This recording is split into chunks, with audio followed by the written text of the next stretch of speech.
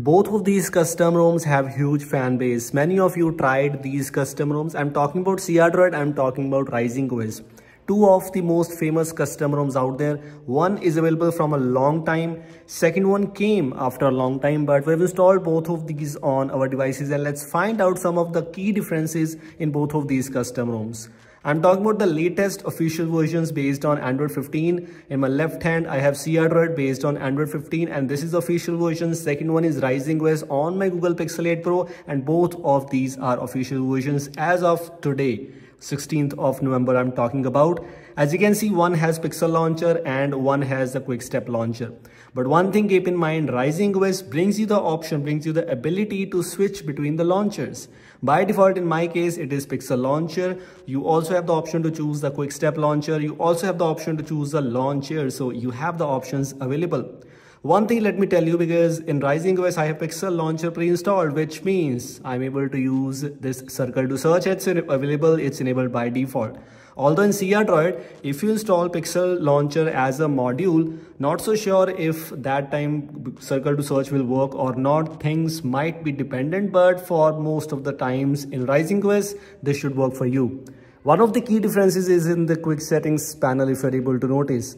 Both of these supports the Android 11 style quick settings panel, but RisingOS has the dark quick settings panel, but in crDroid you have the light quick settings panel. Let me show you some of the quick settings options available in both of these custom ROMs here, and let me show you. For example, this is the one. So we have the crDroid settings, we have the quick settings options here. In the quick settings customizations, you have the quick settings widgets option present in the RisingOS. Although it's not present in crDroid, and let me show you how the widgets are looking like. As you can see, this is how the widgets are looking like. And also, if you're able to notice other options, this does not bring you major options, major customizations.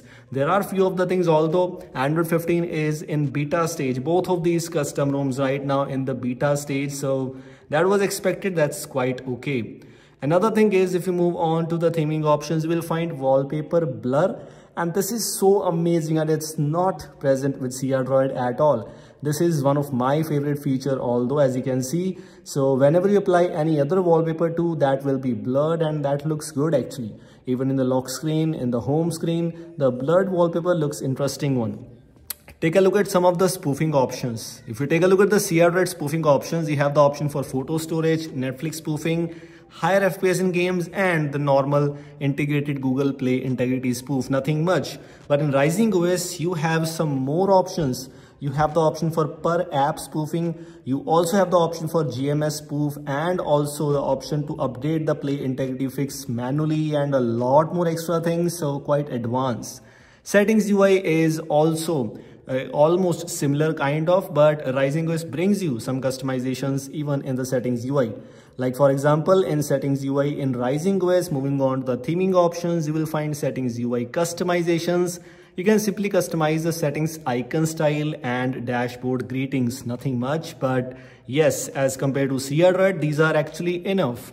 As you can see, you can customize these things, while in crDroid, this is the default settings UI, which is inspired from stock Android, and it is just quite obvious. Like crDroid, it mainly focuses on minimal things, but maybe better performance, better stability, and that is the reality.